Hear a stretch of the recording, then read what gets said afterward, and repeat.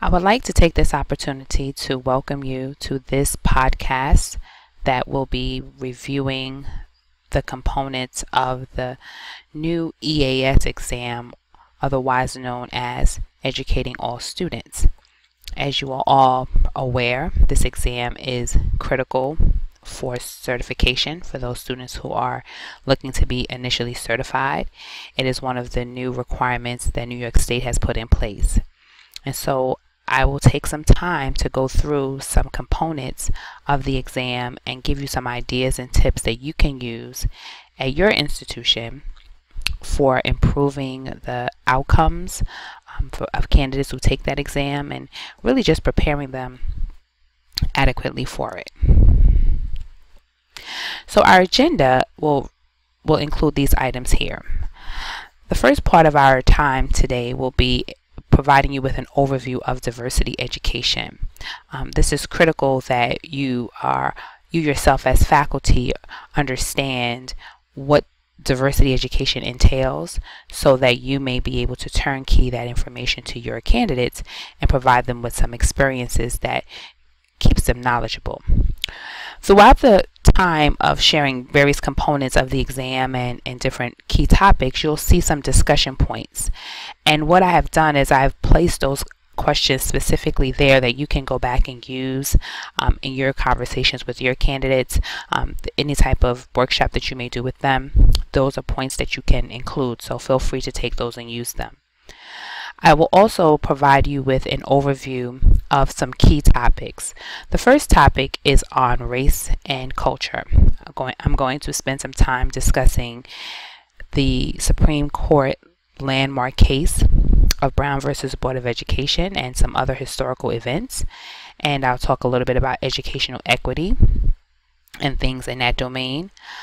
The other overview, a large topic that will be overviewed, will be in the area of English language learners. There will be some times of us kind of somewhat interacting with facts and myths, give you some time to think about some things, and I'll come back with an answer. We'll talk about some schooling experiences and some language distinctions that are important for that population of students. And finally, the overview of the topics in special education. We'll talk a little bit about then and now and IDEA and how that has changed what we do in education presently. I will also spend some time going over the components of the exam and then summarize some things for you.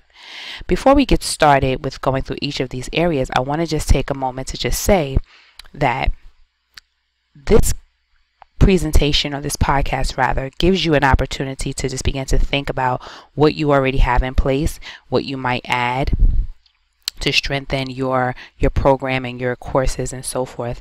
And what I'm sharing with you is kind of a reflection of what we have done here at SAGE to really prepare our candidates. And thus far in the graduate school, so many of the students who take the exam are being very successful with the pass rate for the EAS exam, and so that's important for us, and we're excited about that. And so that's giving us this indication that what we're doing is working. We're always improving, and of course, you know, that's what we do here in education, always look for ways to improve. But what we have put together thus far is working, and so we're taking this opportunity to share some of those insights with you. When we discuss diversity education, we're looking at some key areas. The first area that's critically important is understanding that we are discussing diversity consciousness. In order for an individual to move forward, to make good decisions, to be prepared for challenging situations, they must be conscious. And when we understand consciousness, we understand that to mean awake, aware, alert. So any of those words are synonymous with consciousness. And so in order for someone to be conscious, they have to be exposed. And so one of the ways to expose our candidates and just faculty and even P12 teachers is through some mentoring, some diversity training, study groups, different activities, traveling workshops, things that just sort of just broaden one's horizon are going to be critical for raising the consciousness. So in that domain of consciousness, you have skills as well. There are some things that are distinctive. How do you know that you are utilizing those skills? Well, then you'll feel comfortable in certain areas, in places where you may not have before, and you'll have a sense of efficacy of how to address some challenging situations that maybe you weren't comfortable with previously. So that skill level is very critical. And so in that consciousness domain, once again, we're looking at awareness and also skills. And there's a variety of ways in which that can be attained. This particular presentation right now is one of the ways in which one can raise their awareness and even develop some skills.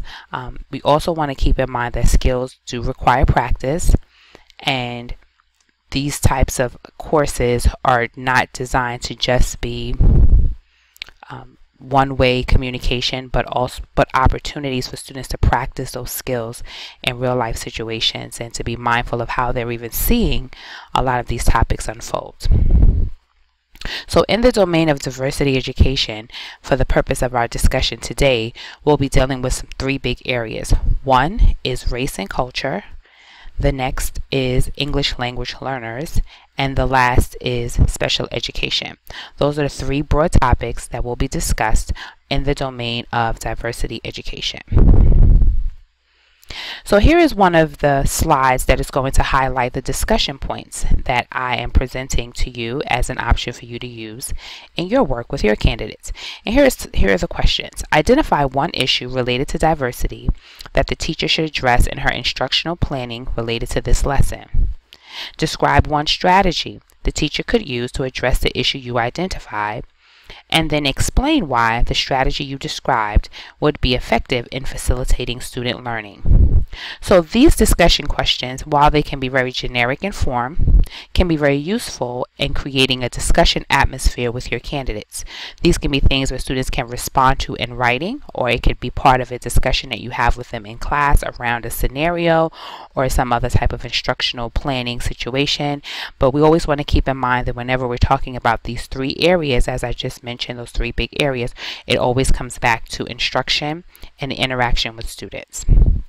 So you'll see a few more of these, and they're going to connect to the specific domains that we'll be discussing. So let's get started with thinking about race and culture. So if you had to think deeply for yourself, why do you think race plays a role in how people perceive, treat, and respond to one another? Is it possible for race and culture to not be a reality for our daily and professional interactions? If you were to take a moment just to pause and think about these two questions, you're going to have to go back in your mind and find scenarios, situations, circumstances in which you have encountered some realities around race and culture. If perhaps you were not able to grab something out of your mind pretty quickly, that may mean that maybe you were not as aware that those things were in operation, or perhaps you didn't have some type of negative experience, or maybe it wasn't even anything that you even considered at all. However, there may have been times when you may have thought about something very specific, and you could clearly see that race plays a role in how people are perceived. If you've lived long enough, you've had experiences with different individuals from different backgrounds. Even if it seemed a bit homogenous in their physical makeup, people are different. And so when we're talking about race and we're talking about culture, we are going to be talking about this notion of difference and how that plays a critical role in interacting and interfacing with scenarios that may not be as common to us as our usual situations, but however, they're critical to begin to think about as an educator. So what is race? Let's start there. The first thing I want to start by saying is that race is a social construct. So it really isn't real.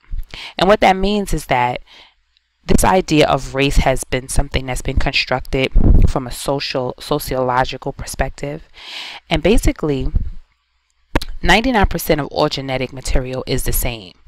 You know, there's a recent commercial, I don't recall what the advertisement is for, but the two people are standing behind a screen and you see the skeleton of their bodies and they're kissing behind the screen. And when they come out in front of the screen, I think you see a Caucasian man and an African American woman, I believe. And so, but in any case, you see the differences in what society has deemed as race. You see them differently on their physical outside. But behind that screen, you saw a skeleton. And there was no distinction between the race or the physiological makeup of or even the physical makeup of those individuals. And so when we think about race, we have to keep that in mind. And somehow, some way, through lots of different interfacing in our country, this idea of race has been used to distribute resources. There's some racial categories that are ahead and some that are behind in resource distribution. In most cases, race has a lot to do with power and privilege. And so those that have been deemed as being the most prestigious or having more resources owned to them or in their possession, they usually hold the power. Race is not just about black and white, and a lot of times we've often thought of it in that way, but it is a lot broader than that. There are other cultural groups or racial groups that are part of this construct that we need to be cognizant of, and those individuals also have been subjected to discriminatory practices and unfair distribution of resources. And the reality is that no one is left out, as everyone is identified by this political construction. There is a demarcation for everyone in our country. Everyone has a place. Everyone has a sort of this marker, and you know, when you fill out demographic forms, there is a place for each person to kind of mark themselves off. And some people have problems with that. They don't want to be demarcated by one race exclusively, and so there's others that can be selected. But however, as you can see just from what I've said here and from your own experiences, race is socially constructed. And that's so important that we want to communicate that to our candidates and even in our own selves as faculty, because understanding that reality will help us as we are interacting with some really challenging situations, and it helps to debunk some of the things that are going on, saying, okay, if someone is making a judgment call, what is the indication of that? A lot of times they're based on stereotypes and prior experiences that they've heard about, not necessarily ones that they themselves have had. So it really does provide a lot of opportunity for discussion and interaction. What is culture, and why does it matter? Whereas race has to do with a social construct, everyone has culture. And I posit that culture is very similar to this beautiful cake that you see in front of you with these multi-layered and multicolored arrangements. And while they are all individual in their design in some form or fashion, they work together to create a whole cake. And so culture is very similar in that way.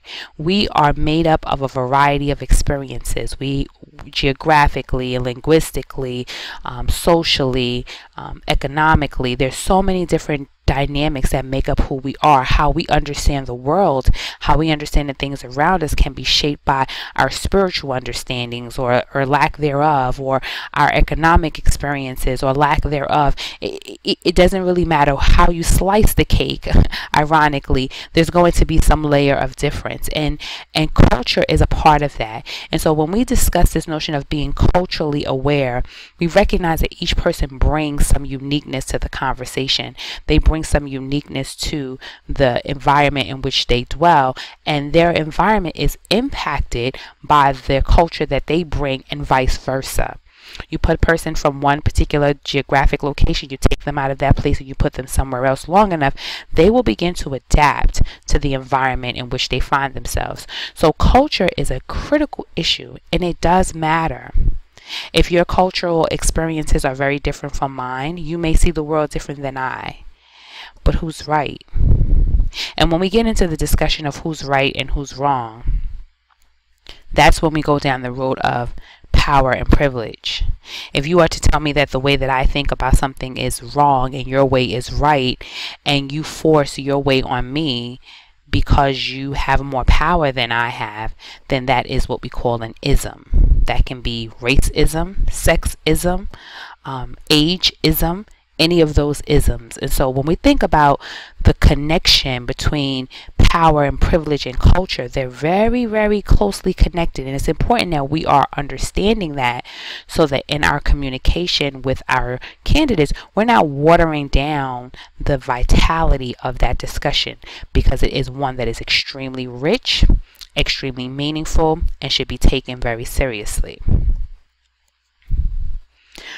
We're going to spend a little time talking about Brown versus the Board of Education, which is a Supreme Court case that was argued and was won in 1954. And this Supreme Court case desegregated the schools. And there was times in many locations in the South, and even in places in the North, that schools were segregated. There was the black school, there was the white school. And black children were not allowed to those white schools. They often had very deplorable conditions. They were not necessarily given the same privileges and opportunities to excel and to go maybe to colleges and things of that nature, which is also part of the impetus for some of the historical black colleges. But nonetheless, this landmark case was very critical. And while it took lots of argument for the case to be heard and to be realized, lots went into that. And one of the things I would like to say about this is this particular topic is one that I use in my work with candidates here at SAGE. We talk extensively about this topic. They do a lot of reading around it. And so I'm just pausing here just to mention it, so that it becomes a part of your understanding and of how you are communicating the foundation of race and culture. Well, when we talk about some of the other areas like special education and English language learners, there are laws that govern a lot of what happens with those student populations. However, when it comes to issues of race and culture, there are not as many. There are some. We have amendments. We have the Fourth Amendment. It deals with civil rights and things of that nature. We have those things that are in place, but I think this landmark Supreme Court case of Brown versus Board of Education was very pivotal, and so I think that it's important to take a look at how a decision was made concerning schools. And since we're in the business of educating people, this is a good thing for us to discuss. So we spent lots of time talking about this, and another thing I'd like to say is that this particular case was not just one case. It was a series of 5 cases actually that came together, and most of the people who were having these discussions and issues and wanted to bring up these concerns were women. And there was one man. They were kind of part of like a parent consortium or some sort at different locations across various parts of our country. And there was this one particular school that was close to Topeka, Kansas, and his name was Brown. And so because there were a whole bunch of women together, they figured, well, we'll just call it Brown, because if there's a man's name on it, maybe they'll hear it and take it more seriously. So there you have even an example of how women were viewed, and of course women didn't have a lot of power and didn't have a lot of privileges during those times, and there's still a struggle for that in many places and many times in our reality. However, that's how Brown came to be. So for those of you that didn't know that, a little bit of fact and information for you. And the major crust of the case was that the segregation was causing a psychological dysfunction and disorder with African American children. If you are not aware or have not exposed yourself to the Kenneth Clark research, I would encourage you to do that. It was a doll study where some black children were picking out which doll they thought was prettier or smarter and things of that nature, and often they favor the white doll over the black doll because of their experiences and how blacks were viewed. And so the argument was that segregation was really creating a psychological issue for children, and that was part of the push to desegregate the schools. And there's lots and lots of research on this, and I'm just giving you just the surface of it, but that's just something that we do bring up, and how in many cases the battle between who's pretty, who's not, who's acceptable, who's not, still goes on. You can look it up on YouTube right now and see many other replications of that study. So I just wanted to just make sure that you're aware of that and that you're making your candidates aware of it as well. In addition to the Brown versus Board of Education, there was a a situation in New Orleans where a little girl by the name of Ruby Bridges was one of the first to go into her elementary school. She was a first grader, and her family had the opportunity to send their daughter to the white school, and of course they were under the impression that the white school is going to be so much better for their child, so they ushered their little girl to the school. And this Norman Rockwell picture really depicts lots of what that young lady had to experience daily. Even she had to be escorted by U.S. Marshals to school. She sat in the classroom alone because the other parents took their children out of school, and it was a very challenging and probably pretty scary experience for this little 6-year-old. If you can imagine your 6-year-old, if you have one or had one, that's pretty severe, pretty harsh. And these were adults that were hurling negative comments at her as she was going into the school. And so Norman Rockwell puts this paint, it was a very famous painting, but it really captures the challenges that this generation has faced as it relates to race. There's a movie clip here, and when you actually get give you make sure you have a PDF of this presentation so you can click on that movie clip to get a sort of a sense of Ruby Bridges and some of her experiences. This is a Disney movie, so it's very appropriate for children to watch. I've watched it with my children when they were younger, and I've also showed it to groups of students, and we've had discussions. And so if you would choose to do something like that with your candidates to expose them, I certainly think it's a wonderful idea. I'm a firm believer in movie clips. I think this would just give you some overview of what was going on during that time, and it definitely is a great discussion piece, and even comparing and contrasting with how things have changed and how they haven't. One of the things that is part of this experience is that, you know, it's amazing that you would think that something like this could not happen, and it seems so unreal, but it was certainly a part of our history. There's another clip here that talks about Ruby in her own words, and she's being interviewed actually with some students, and so you have an opportunity to take a look at that.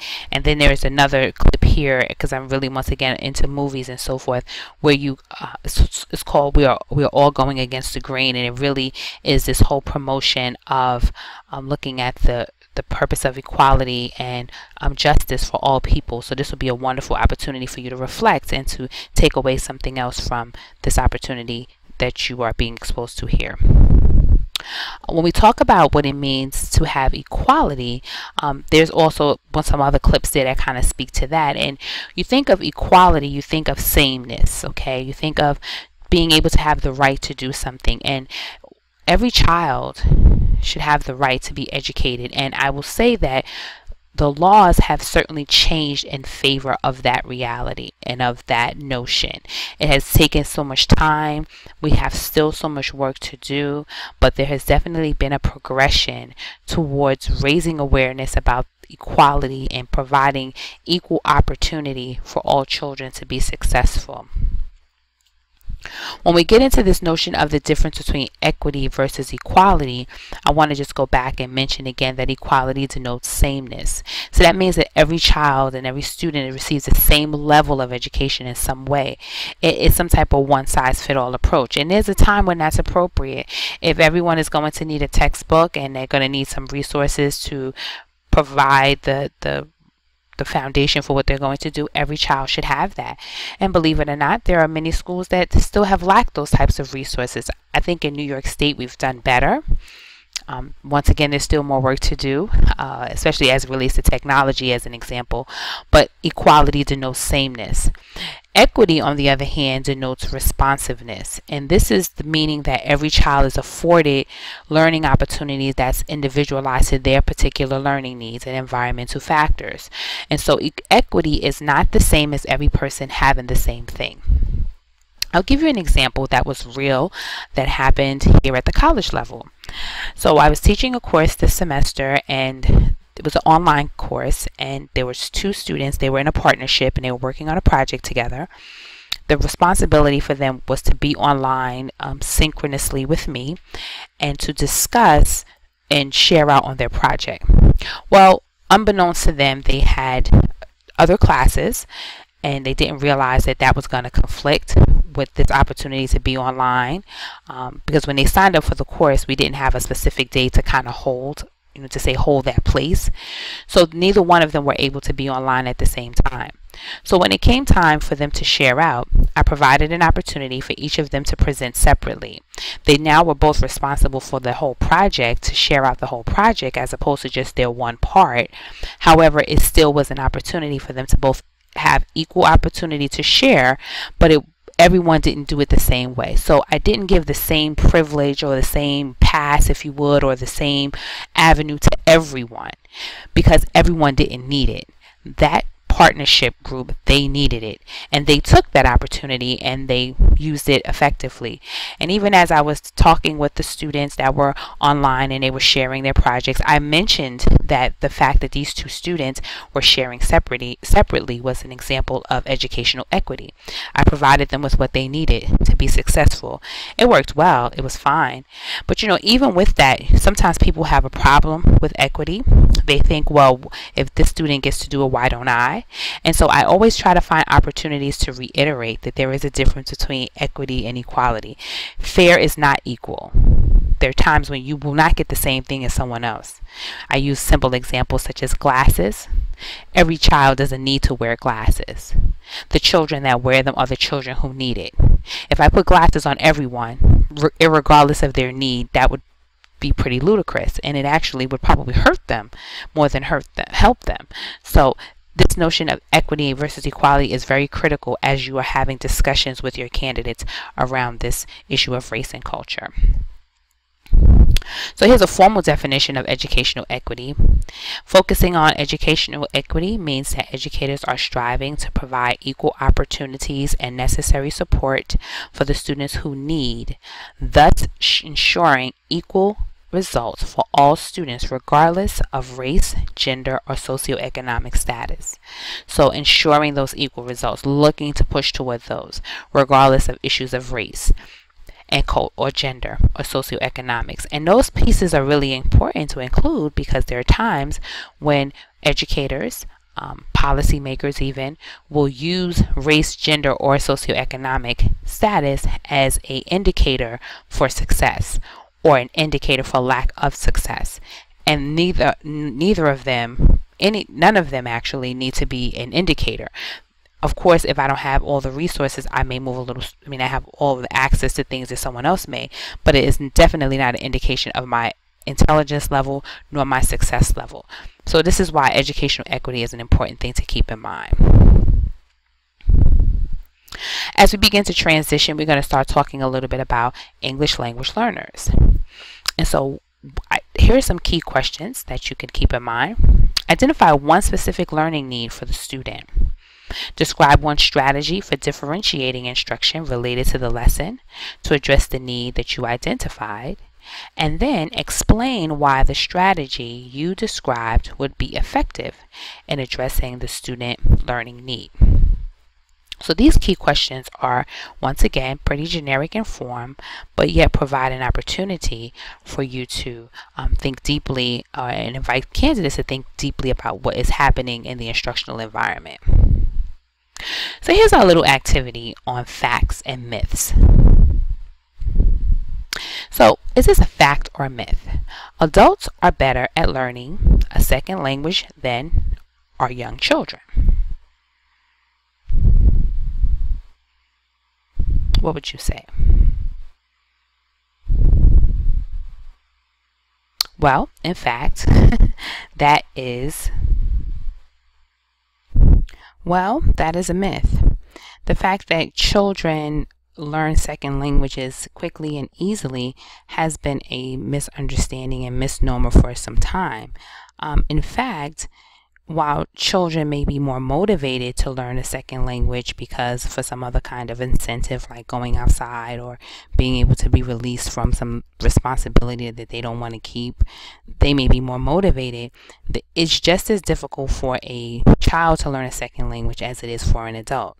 Now, there is some physiological differences with children and adults when it comes to learning second languages, and the argument is that children's brains are a bit more flexible and that their cortex is more plastic than is true of older learners. This has to do with this whole corollary hypothesis of the frozen brain type of thing that's applied to adult learners. Like adults get stuck in one area, but nonetheless, it really is not true that adults are any better.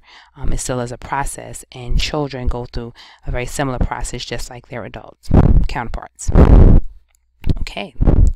Math isn't easy for an English language learner because numbers are universal. What say you? Well, that's also a myth. Math involves more than just numbers, and it includes vocabulary terms such as numerator, quotient, simplify, for example.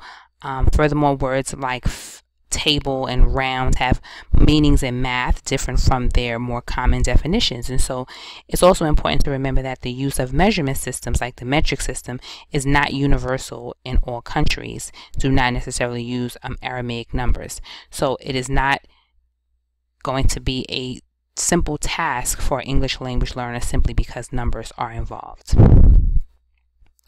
Immersion is the best way to learn a second language. What say you?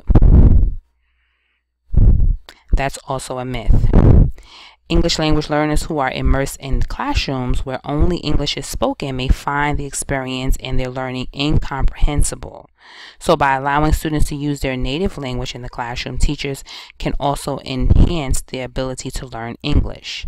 So we need to keep that in mind, and in some cases just sort of throwing a person in an environment where they have no sense of understanding of the language can be very, very overwhelming. Like if someone just drops me in a Spanish-speaking country, I know a few words, but I would have some major difficulty getting around and getting what I needed. However, if I had an English-speaking counterpart to assist me, perhaps I would be more equipped to be able to respond appropriately. A student's first language interferes with his or her ability to learn a second language. What say you? Well, that's also a myth, because a student's first language might support his or her understanding of the second. For example, a student who is first allowed to read a book in his native language can read it or reread it without having to focus on basic comprehension, and can instead pay attention to other aspects such as vocabulary and sentence structure. This is important, and this kind of goes with the same example previously of the immersion idea.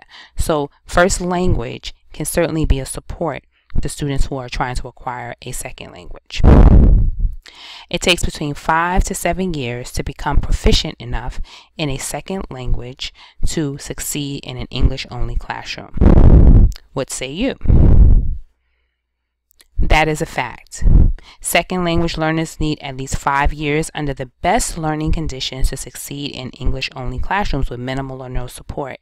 And after only 1 or 2 years of learning a second language, a student can typically communicate in social settings, but will not have the sufficient knowledge of the language to be successful in an academic environment. This is very common with students who have moved to the States or moved here from other countries that have whatever their native language may be. They learn social language first, so they understand some things to interact with their peers, to get things communicated, to be able to access what they need. But to make that transference of not only the articulation of those ideas, but also to communicate their understanding of those academic terms takes a lot more time. And so that's important to realize that sometimes we're working with a student who may seem really proficient in communicating their ideas in English. However, when it comes to some academic ideas, they struggle. And it doesn't mean that they are intellectually incapable, but the language is interfering with their ability to be able to communicate effectively. When it comes to some schooling experiences, this is really important to think about and to keep in mind as it relates to English language learners. So past schooling experiences, some have no formal education at all. Some students may have inconsistent or sporadic education. And then there's another group that may have regularly attended school with some level of consistent curriculum. So when those students are coming into our mainstream classrooms or inclusion classrooms, and they are coming into our buildings and so forth, and and we are working with them, we need to recognize that those types of schooling experiences are critical and they have a grave impact on that student's ability to be successful. That's very important for our candidates to understand, to not make assumptions about certain things, but to remain cognizant of those differences. That's very, very important. When it comes to language distinctions among English language learners, here's some things to keep in mind. There are two sets of distinctive groups. There's your recent immigrants. Those may be students who have some knowledge of English skills, and then they may have little to no knowledge of English at all. Then you have another group that were actually born in the United States. They are simultaneous bilinguals, and they're learning two languages at once, at home and at school. And then there's sequential bilinguals, which means they have a strong first language and learning English as a second language, depending on the language ability of their parents or whoever their caregivers are. These are really important to distinguish the differences between the two, because the levels of support that are needed for these populations will vary. Of course, the recent immigrants who have very little language, very little experience with it, will need more supports, more scaffolding than maybe a group who is born here in the United States and has some level of understanding of the language. But we don't want to assume that because they've been born here and they may be simultaneous or even sequential bilinguals, that they don't need support, because of course they all do. It's just going to be important to discern which level of support is necessary. So we're going to move a little bit into just some brief conversation about students with disabilities. Once again, as I mentioned, this is just an overview of some topics that should be delved into very deeply. I'm just giving some surface ideas because many of these ideas will appear on the exam for our candidates. So let's get to talking about students with disabilities. Let's start with some discussion points, and here's the first one. Identify one aspect of the lesson plan that would be difficult for the student. Describe one modification you would make to the lesson plan to address this area of difficulty, and explain why this modification you describe would be effective for the student. So there's the need to identify, to describe, and to explain. And we're looking at levels of difficulty. A teacher, a pedagogue, must be very skillful. Pedagogy, as we know, is a science, is a skill. And so candidates that are leaving with initial certification or advanced certificates must be very, very skillful in how they are identifying not only the strengths but the difficulties of students, and then to consider how they may address those things. In my conversation with P12 teachers, I find that modification area is a little weak. Many of them are still struggling. They leave teacher education programs, they get master's degrees, but they're still struggling with modifications. They're still struggling with how to provide that tier 1 level of modification. So not just your tier 2 when you look at your RTI model, but that tier 1. How are you differentiating for the whole class? How are you looking for variety of modalities to really address that skill set with students? And so this, as in my experience, I see that P12 teachers are struggling with this. That's an indication to me that we need to be producing candidates who are stronger in that area. So these discussion points are very critical.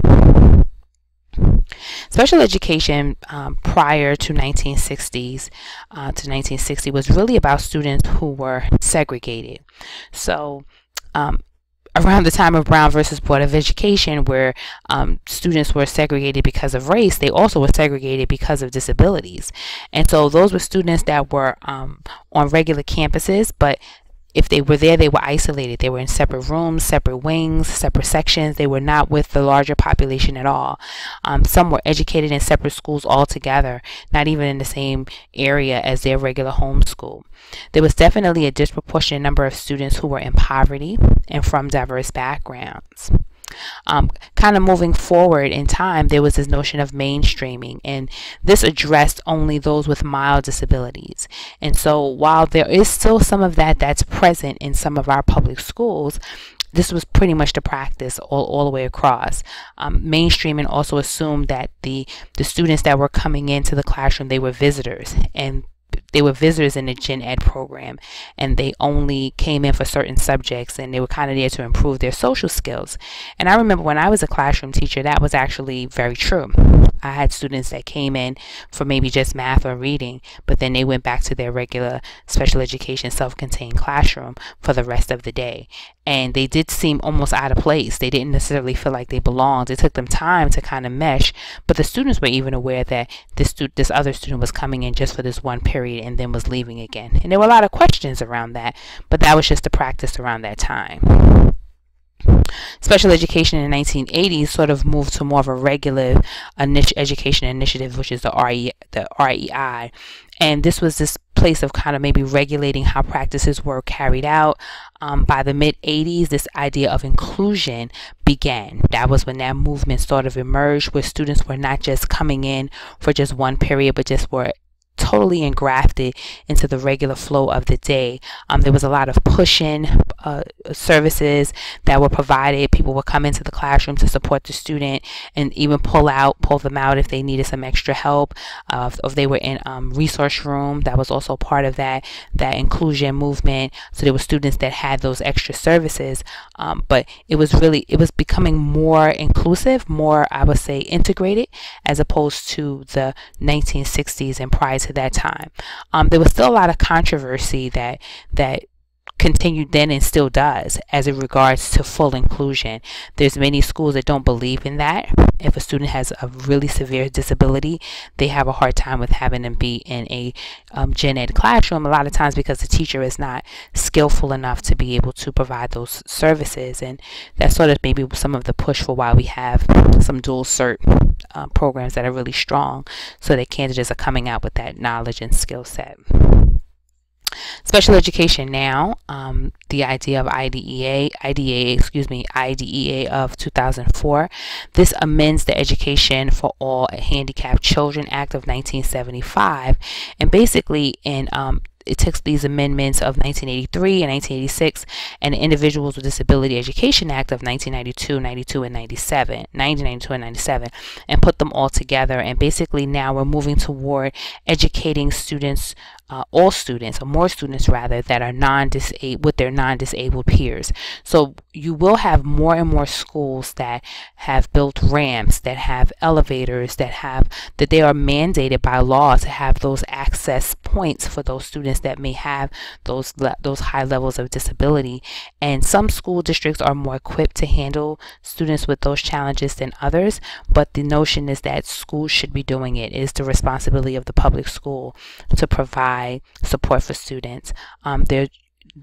Currently you're going to see more students with disabilities that are employed just in your local environments and so forth, and more students with disabilities that are attending college.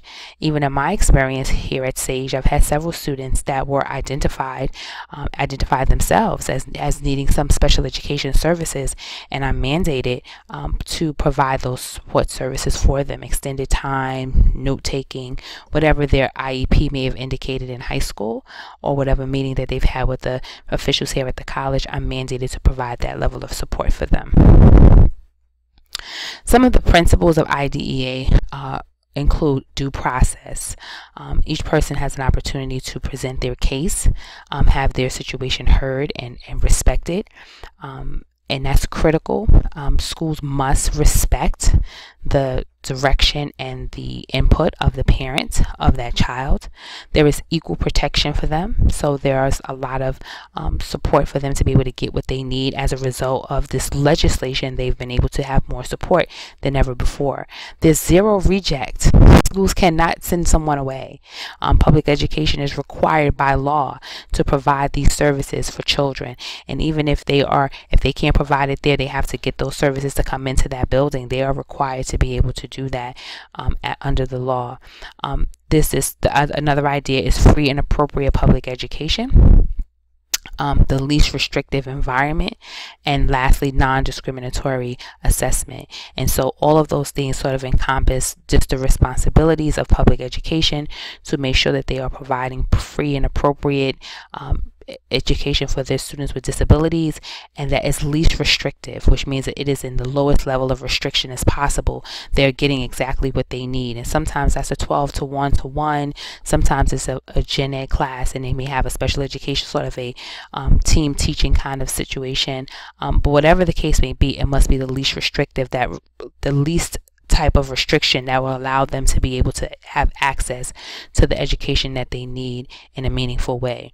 And this idea of non-discriminatory assessment, students cannot be discriminated based on race or gender or socioeconomic status when it comes to their assessment provisions that are provided for them. That's the public school's responsibility. So those three areas have just been very quickly assessed. And once again, I will tell you that the way that we have here at SAGE moved forward with this is we have a course that we've designed that addresses all of these issues in a very detailed manner. But I just gave you a very brief overview just to kind of whet your palate, but also to get you thinking about what you might be doing with your own candidates, or improving or strengthening whatever you have in place. So here is some of the components that are a part of the Educating All Students exams, and just going to take a moment to go over those with you. So here's the test content. It's going to address diverse student populations, English language learners, students with disabilities, teacher responsibilities, and school-home relationships. The three big areas that were discussed previously in this presentation intertwine teacher responsibility and school-home relationships. So that's why you won't see those two areas distinctively discussed here, because they are discussed throughout. Teacher responsibilities are always a part of how students are educated. According to Charlotte Danielson, that is that fourth domain of teacher responsibility, professional responsibilities rather, and that's always a part of what we do and how we do it, and keeping that in mind going forward in every situation. And of course, if you're working in the school, you're going to be working with families. You're going to be working with parents or grandparents, or aunts or uncles, and our candidates need to understand that their interpersonal skills are critical.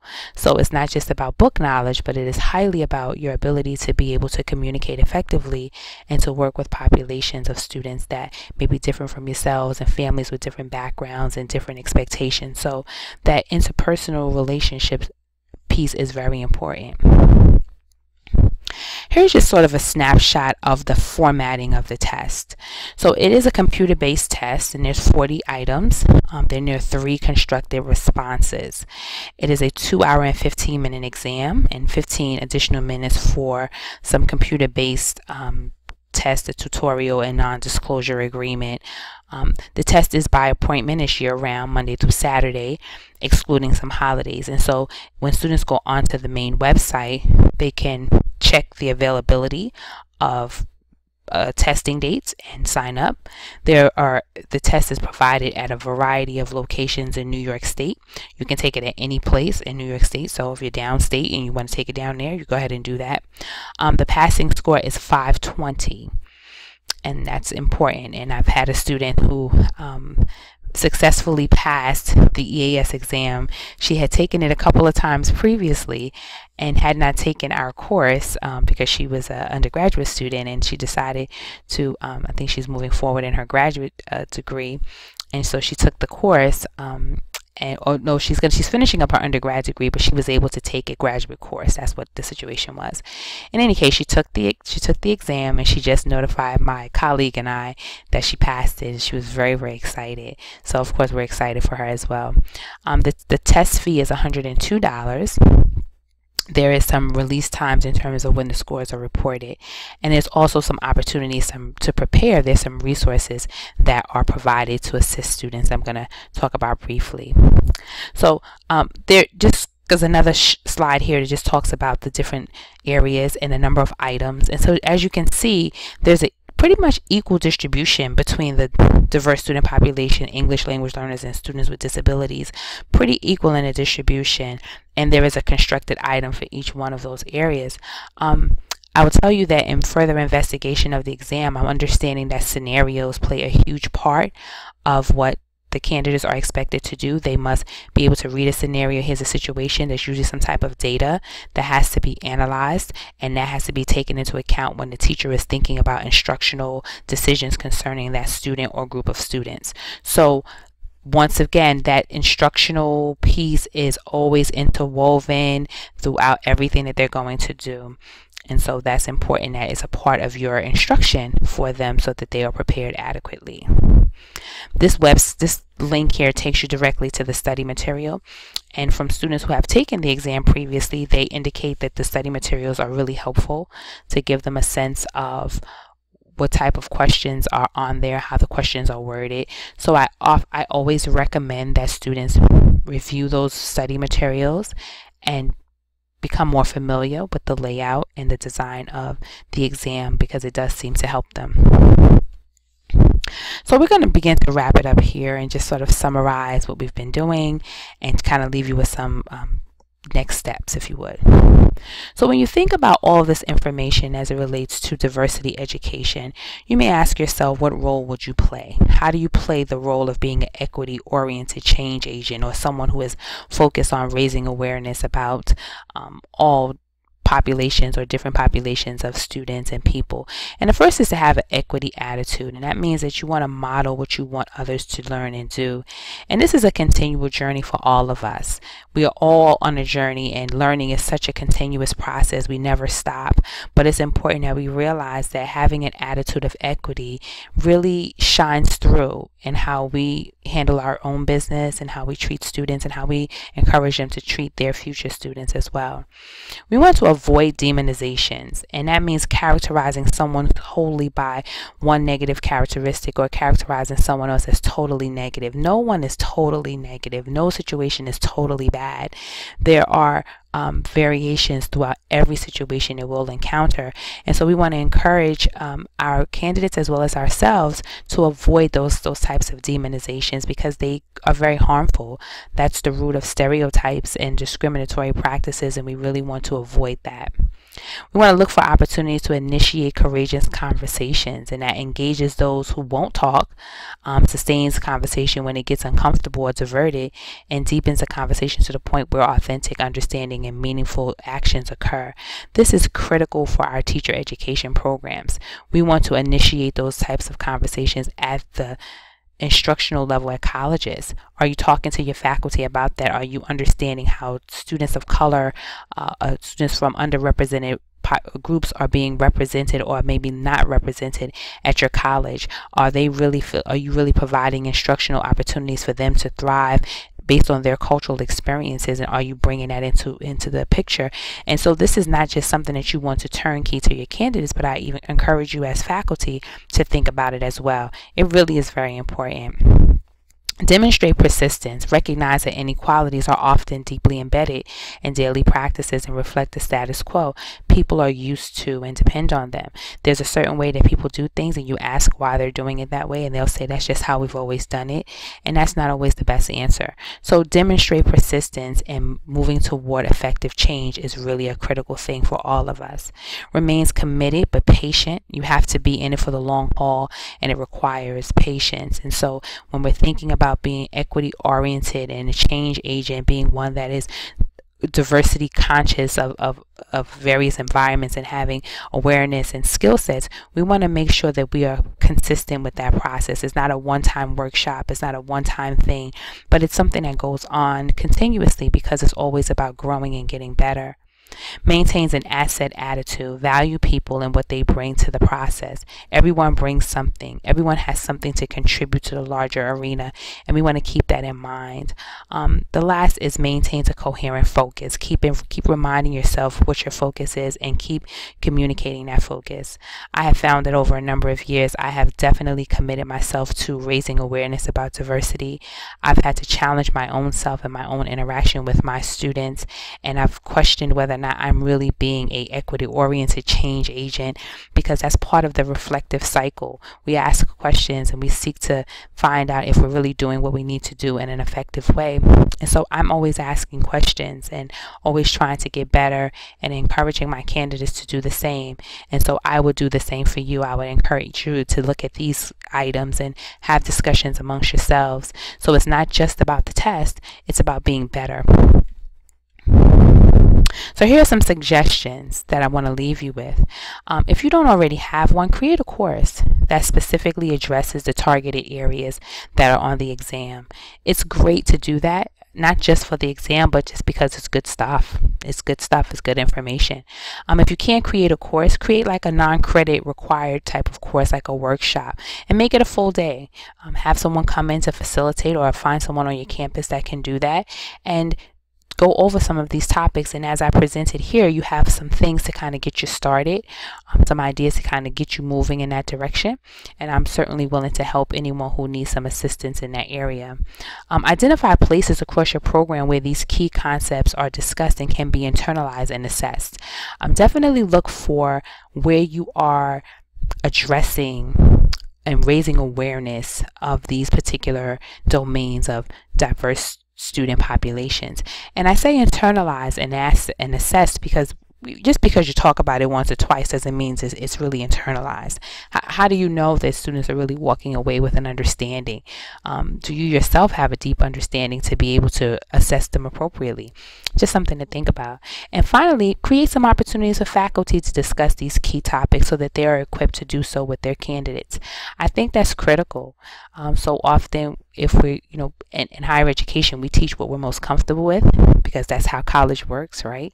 But I think that because we are working with people and working in a profession that's ever changing, it's so important that we are keeping ourselves abreast to some of those changes and how we can get better, address our own shortcomings so that we can continue to grow and be effective. So I want to just say, in wrapping up, that the EAS exam is more than just a test. We're talking about children. We're talking about people from different backgrounds, different races and cultures and experiences that are not all served equally by the larger population. And so while it is an exam that assesses a candidate's understanding of some of those key concepts, we don't want it to ever just stay at the testing level. We want it to be something that is completely internalized and transferred into what they do in the classroom on a daily basis.